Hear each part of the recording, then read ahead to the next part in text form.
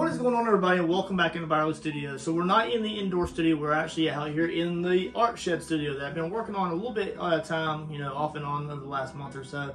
Now in this video, if you clicked this video, we are going to be applying some varnish to the painting that I had previously done of Valak.